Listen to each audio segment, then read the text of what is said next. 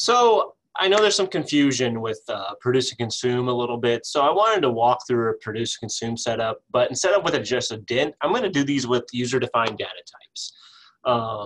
Dints are popular, either the 32-bit setups, but what you don't know is what about user-defined data types? Those can be transmitted by a produce and consume in the Allen Bradley architecture. And so if you take a look here, I'm running RS Logix 5000 revision 20, so it's an older processor. This processor is back in my lab, way back in the back. And I just have this set up to be a producer. That way I can just trigger it with a memory bit.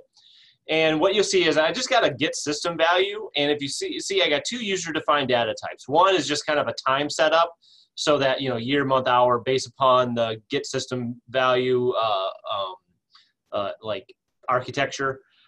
They're all dints, kind of as a modified array, but they're all clearly labeled, okay? But what I also did was something really cheeky, because you can't share a single bool. However, I can create a user-defined data type with one bool in it, and I can share that.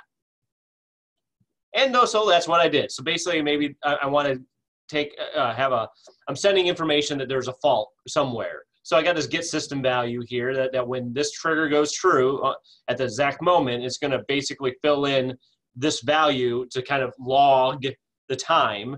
And then it's going to have a dint that turns on to send, not dint, but this bool to turn on to send over to another process saying, hey, this process is faulted. Very rudimentary. But the thing with the user-defined data types is you got to have them match on both processes in order to share them. So I've already shared the time, but let me show you how I export a user-defined data type if you don't know. So I right-click on it, hit Export Data Type, and it's going to then basically export an L5X file, which is the same file that you would do with a routine or maybe an add-on instruction as well. And let me make sure, because I have a bunch of windows open, should export. Just takes a second.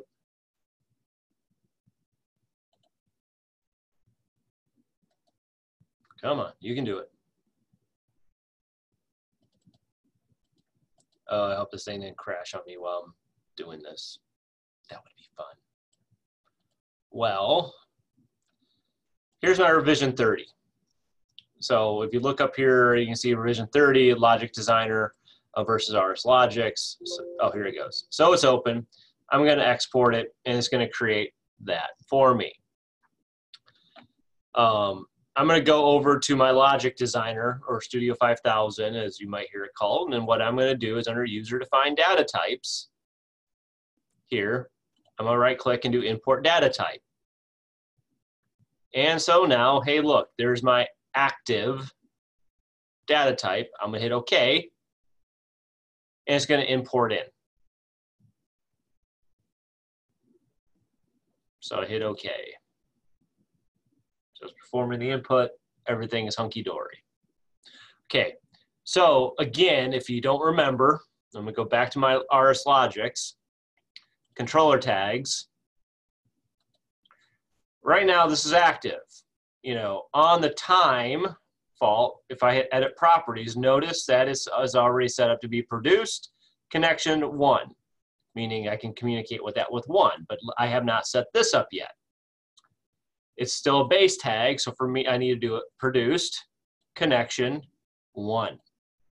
Hit apply, hit OK, and download. Set up your produce first, get it active and download before you set up your consume.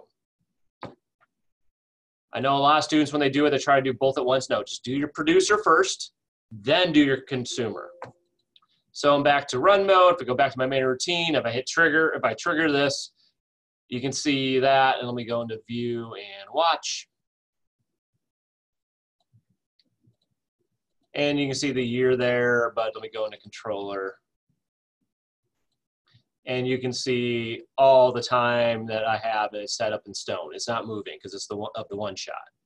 And if I go back to my main routine, trigger, you should see that that's now different. So more or less different. Okay. So now that's working properly, and you can see the faulted bit, the yes bit is on. I'm going to just kind of, I'm going to keep this active, but I'm going to kind of minimize it for the time being, because here's my routine. I am not going to put anything in here because I'm not going to do any programming. I just want to show produce and consume. The first thing you need to do is set up in your IO tree, your other processor. So how does it connect to I keep asking, how does it connect to the main processor? Well, in this case, it's connected via Ethernet. So under Ethernet, I do new module. I just so happen to know that this is an Ethernet card that I have to look for first, because I can't go right to the processor, because on this style, it's an L843, that there's an Ethernet card that's communicating with the outside world, which is 1768, EB&T. Again, you can get this information from RS links. Hit create. You gotta make sure your revision match. I know I'm running revision 3, so I hit OK. And then now I'll give it a name, P1, and make sure you put the IP address in, 95.162. Paddle keying. The other thing you need to make sure this is in slot 1, because the processor is always in slot 0. Okay? So now that's created. Now I have to add my processor. And you can see it's right here. It's revision 20. And now this is my connection name. Prod 1.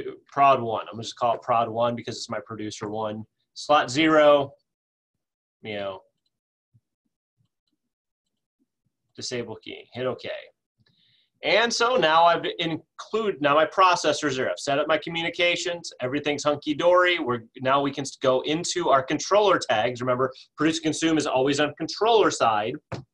And you can see I've already created a time log, so I can right-click and edit the properties. And this is where I change it to a consumed setup.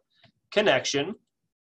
What's that called? And now I need to clearly, and look, it's going to be the time type, clearly label what that is. So I'm going to go check my other program, and that one's called fault. So I need to put in the name directly. Okay? And notice it's already defaulted to the right data type, because that's the data type you put here.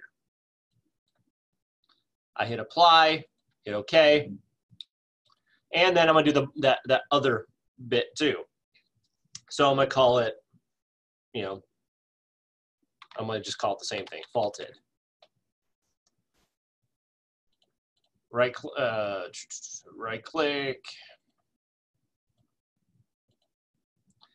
properties, and yes, you can also right click on here. This is my creature of habitness, consumed.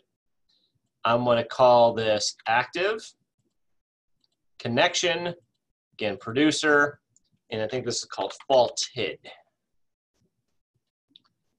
So active, faulted, hit apply, that's okay, hit okay.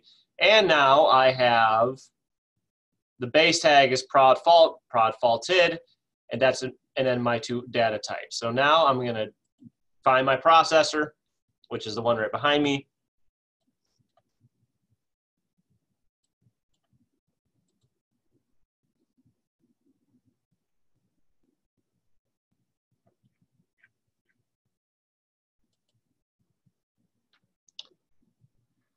Let me set project path because I want to just do something real fast, because this is not set up right and it's going to give me an error. So just give me 1 second. Because I want to demonstrate this properly.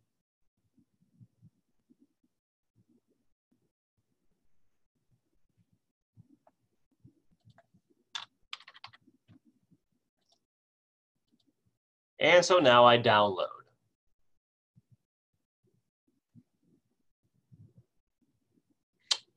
Let me download. I'm in program mode. Switch. Okay.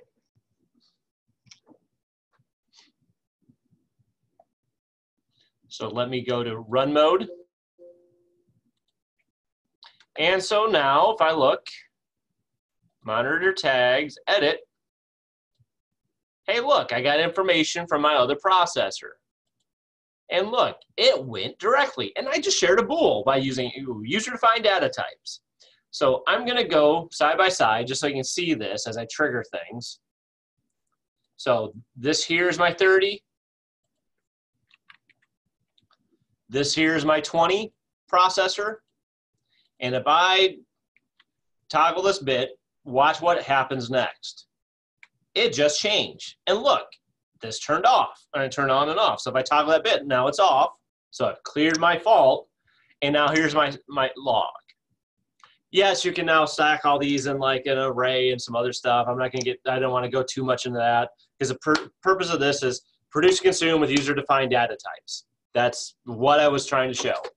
And so now if I hit trigger, you can see it's cataloging the name. And if I want to just really demonstrate it, I'm going to go into date and time and change the date and time to, let's change it to, let's change date and time to, I don't know.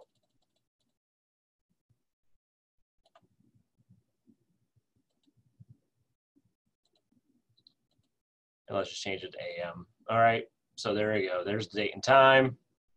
Just to show you this isn't a fluke.